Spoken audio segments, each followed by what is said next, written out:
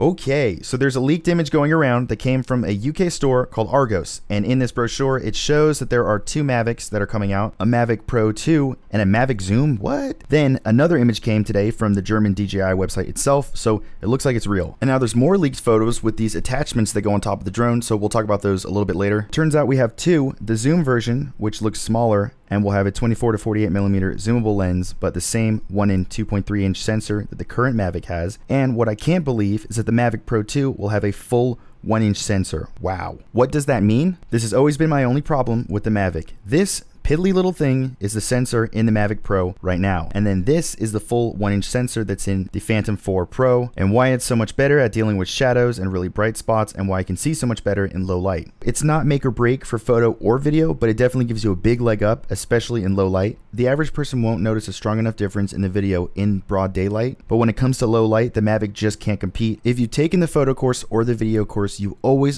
hear me say, don't use any ISO if you're doing anything with the Mavic. And it's because the current model has that 1 and 2.3 inch sensor. Even just the sensitivity to light aside, having usable ISO like this is going to be a really big improvement. And by the way, this is basically like a flying iPhone. I mean, it's barely bigger than the iPhone 7 sensor. Not that you can't find a way to make it work. Most of my photos are taken on the Mavic Pro just because it's the most fun to use and it's the one I usually have with me. But here's a side-by-side of what you can expect with the 1-inch sensor from my Phantom and my Mavic. First, we're going to look at raw photos that are straight from the camera with no editing. With the Mavic, I had to shoot with the shutter all the way down to 1/13 of a second to get an ample amount of light. With the 1-inch sensor in the Phantom, I only had to shoot at 1/160th of a shutter, which in most cases would be a way sharper image, but the gimbals are so good on both of these drones that since I'm holding still, you can't see the difference very well. But when I went back and did 1/160th of a shutter with the Mavic, it just came out so much darker. This is a make or break for photography because the Mavic still does really well when you slow the shutter down a little bit more. So I'm going to shoot some HDR and process these photos in Lightroom to show you something you might actually wind up with in the end after you do all the editing. So if you know what you're doing, you can clean it up either way because I don't know if you can really tell the difference between both of these photos. This one is the Mavic and then this one is the Phantom. They both wind up pretty similar and both usable.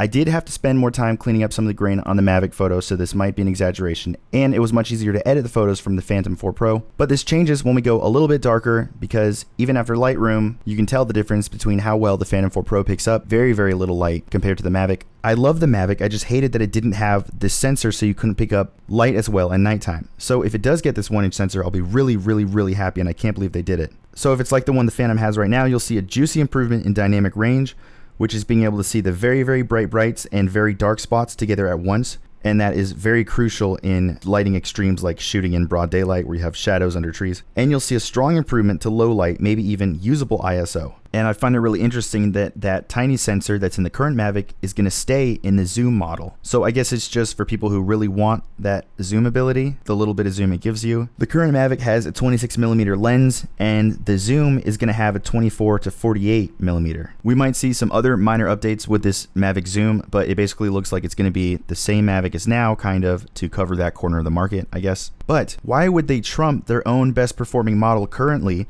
by putting its best feature, the 1-inch sensor, into the new Mavic? The Mavic Pro already covers 22% of the entire drone market, which is just unbelievable. So I think they realize people love the build and the function of it, and they don't want to have to deal with the small trade in quality to get a giant annoying tank they have to carry around with a huge remote, which is the Phantom, which is why I leave it at home most of the time. It brings so much attention to you, it's annoying to deal with. It summons every dad within 500 yards to come running over and ask you the same questions. How high does it go? How far does it go? I still don't think this is the end of the Phantoms because a while ago I saw a pretty low quality image leaked from some site from who knows where that shows what looks like a Phantom 5 with interchangeable lenses. If they gave us interchangeable lenses on the Phantom 5, I would buy it over the new Mavic. So DJI is aware they cripple the Phantom interest by putting its big powerful sensor in the new Mavic, but they've more than likely got other stuff up their sleeve. Maybe the Phantom 5 will be able to fly for 40 minutes. Maybe they'll get rid of that goofy giant controller. Maybe it'll make me a cup of ramen noodle. I don't know. We'll have to see.